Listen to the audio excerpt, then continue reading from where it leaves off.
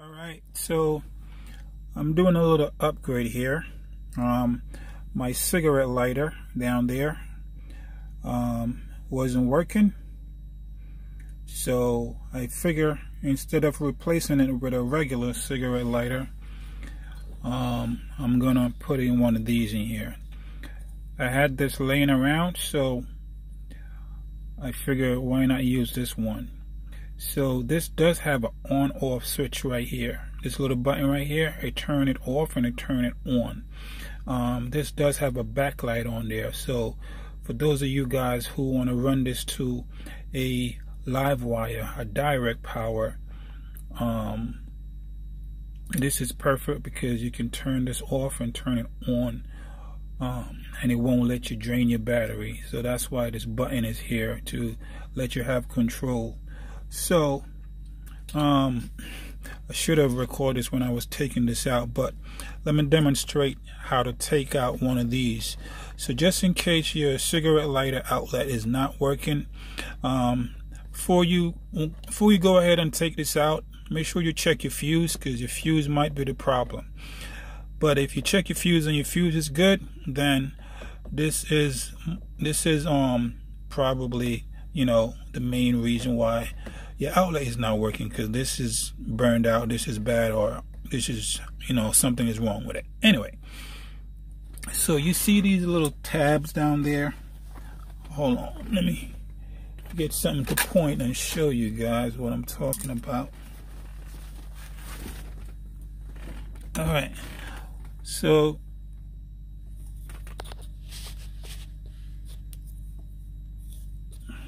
one second here. Trying to get my camera to.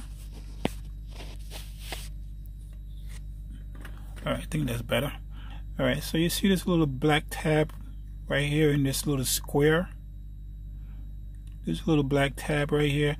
This is what you want to push down. But there's another one on the opposite side up here. You can't really see because how I got the camera turned. But there's another one opposite from this one. And you want to press both of them at the same time. This one right here on the top that I told you can't see. And this one right here that you can't see. You want to press this and this other one up here at the same time. Now it's kind of tricky to do it. So what I did, I had to improvise. I took out this little clip right here. I took the metal chrome piece out. One side is off, as you can see. I took that out and I put it in there, so both of them will depress at the same time. See that? Both of them is pressed at the same time. When you put this in, when you put a metal piece in, like I said, it's gonna press these down, these little tabs on the inside down. Then you can pull this metal piece out, and then you can take off this little ring as well. You don't have to take off this little ring, but this metal piece right here will definitely come out after you depress those little plastic tabs on the inside. So moving over here, so this is the wires. That green wire and the white wire is for the outlet, as you guys can see. So I didn't have a test light, so I just improvised and I got something from the house. So this is a little ring right here, and it does light up, so I'm using it as my test light. So when I put it on here like so, see that?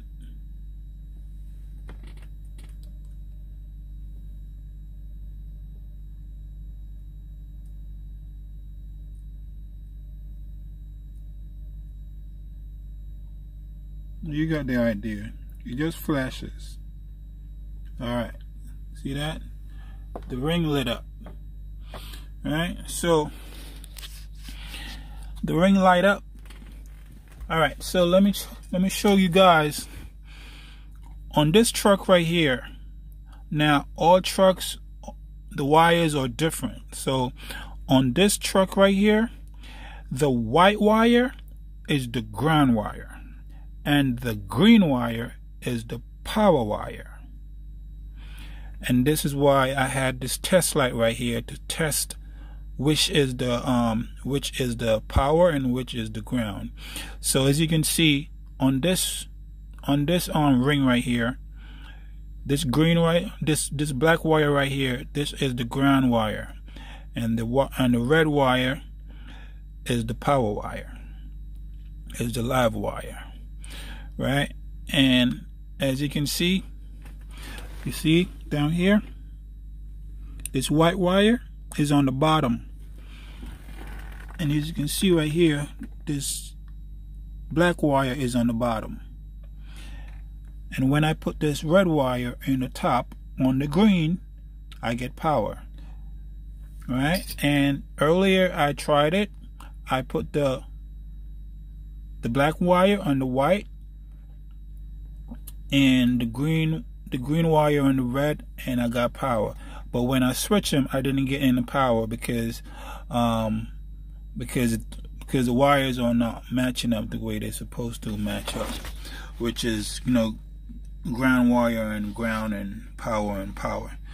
So just in case somebody out there want to change one of these, you know, I just saved you the trouble right there to probably short something out, because if you know, put ground on power and power and ground, you might damage something on your appliance or blow a fuse or something. But yeah guys, so I'm gonna put this little USB in here, and this is gonna be looking nice.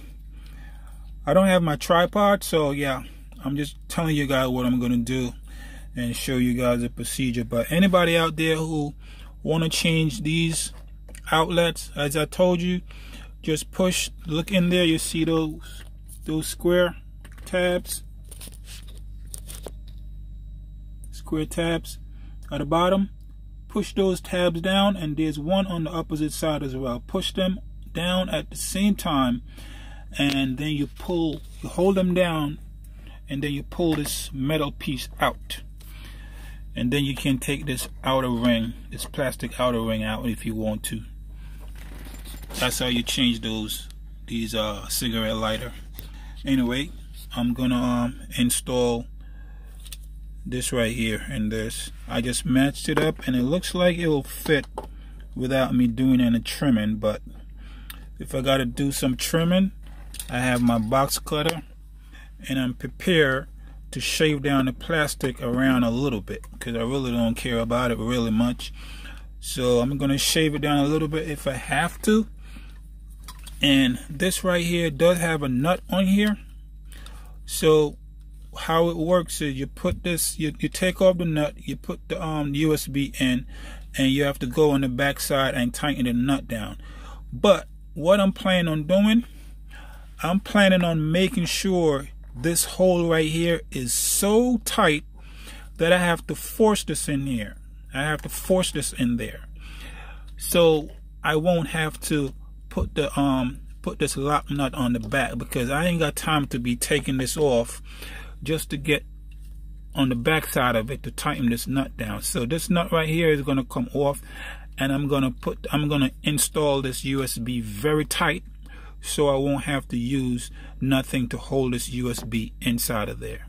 And you know, this is just the USB outlet, so when I pull it out and push it in, I won't, you know, really drag it out like that. So it doesn't need that much. You don't need this nut back here really, as long as I install this USB in that hole very tight. So I hope when I push these wires in, it'll go in super tight. And from what I can see, it looks like it's gonna make it super tight, and I might have to do a little shaving. But yeah, that's the procedure. Let me pause this and install it, and then I'll show you guys the after. Alright, so I got the wire strip. I'm doing it this way because I want to keep this little piece right here.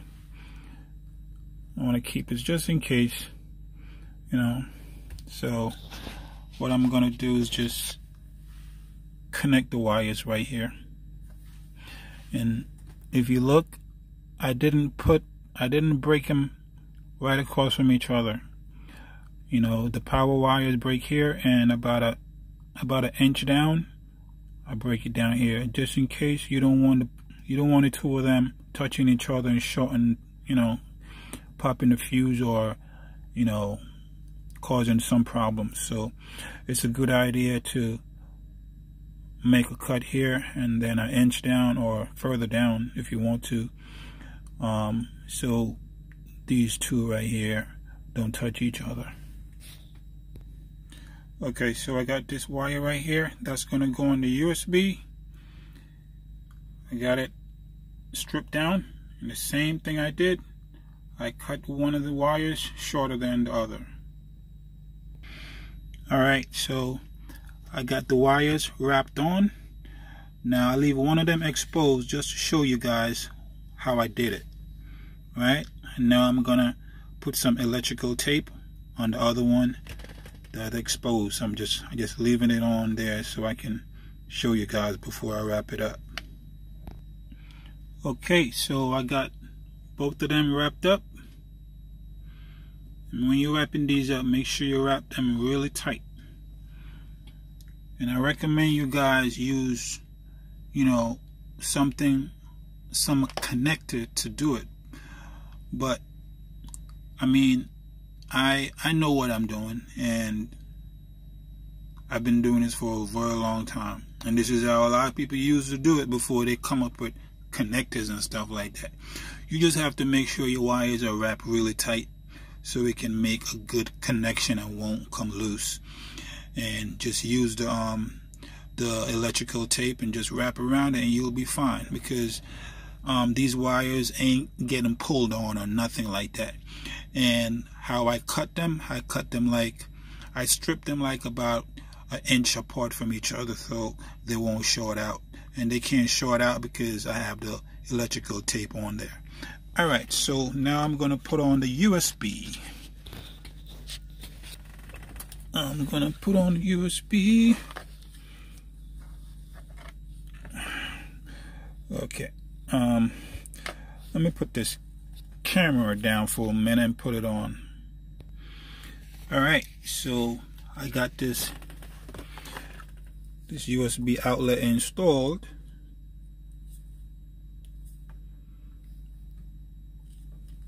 I'm gonna put some electrical tape on at least one of them. I'm just gonna put electrical tape on both of them at the end, so this little insulation won't come off. Because like I said, there's nothing really behind there gonna be pulling on them. But this is a truck, and this truck does get a lot of vibration, so I'm gonna put electrical tape at the end of it. So now let's test it out. Nice.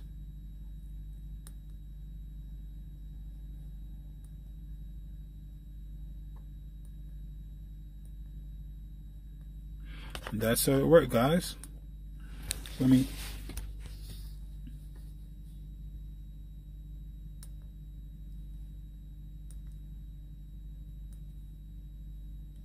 I like it.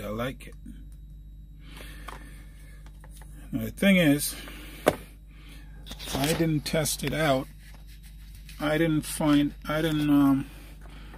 put this in here and see. But first, let me put on some tape on the end of these. Alright, so I put on some tape on the ends. Now, I'm gonna slide it in the hole. And I hope it fits without me trimming it, but let's find out.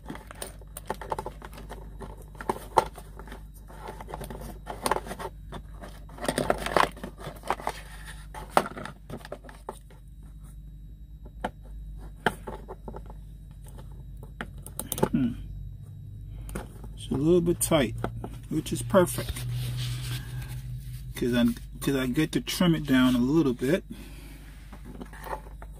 All right, it's perfect. So what I'm gonna do now, I wanted to test it out. So what I'm gonna do, I'm gonna take off these and take off this nut, because I don't need a nut. Alright, so I took that nut off. Now, by looking at this, it looks like I'm gonna have to take this little piece off. See this little tab right here? Looks like I'm gonna take it off.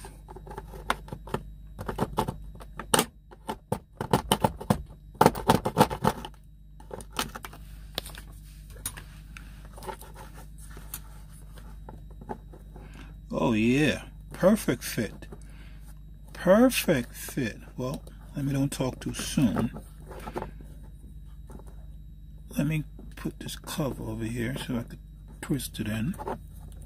But it looks like a perfect fit. I'm going to put the link in the description for this outlet here, so you guys can buy the right one, because not all of them are made the same way. Not all of them.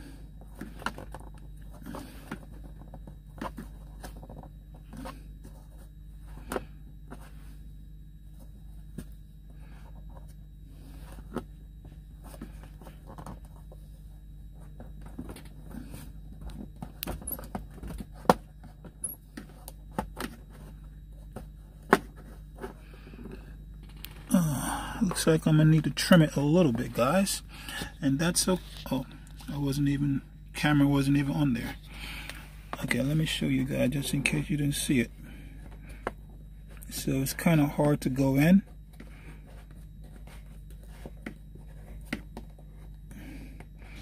So what I'm gonna do, I'm gonna trim it a little bit.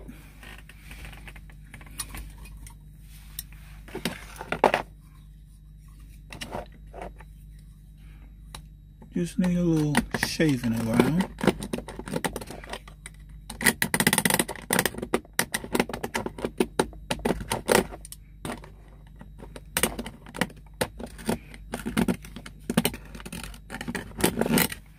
Now, I don't want to do it too much because I want it tight in there, because I'm not using no nut behind there, so this have to be tight.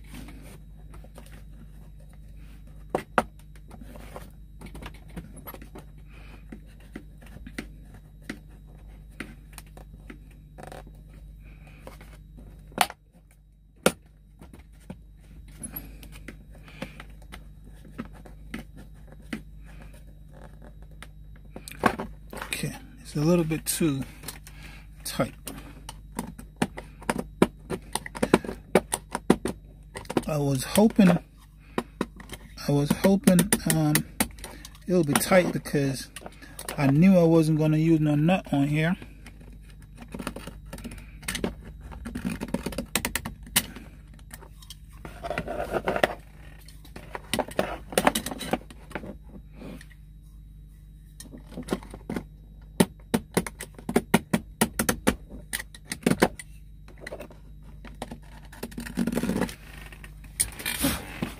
Okay, let's try it again.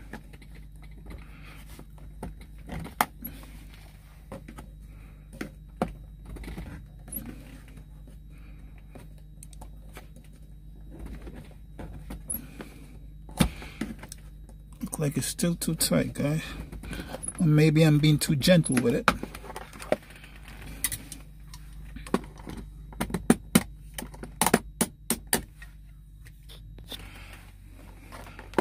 Okay, I think that's good enough.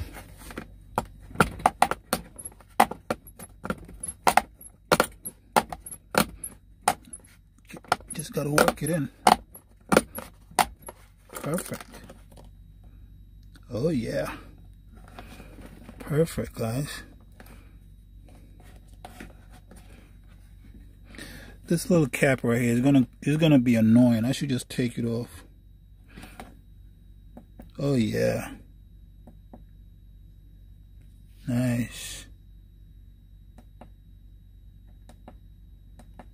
Let me plug my phone in and try it. It looks a little bit crooked, doesn't it? Whatever. I'm gonna leave it. It's not that bad. I'm gonna plug my phone in and try it out.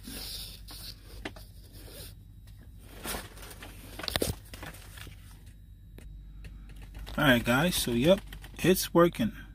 I have my phone plugged in. I have my Wi-Fi plugged in. As you can see, it's charging. Well, my Wi-Fi is already fully charged, but yeah. Anyway guys, like I said, I'm gonna put the link for this outlet, this USB outlet, in the description, just in case you guys want to get one of these, because not all of these outlets are cut the same size. So this size right here is perfect, because you just got to trim it down a little bit, and you want to put it in so you won't have to use any nut on the back side of it, because you know it's a pain to take off all of these panels and stuff like that. So a tight fit is the way to go, so you won't have to use any nut on the back of it to hold the USB in place. Anyway guys, if you haven't already, please subscribe to the channel, and I'll see you in the next video. Bye bye.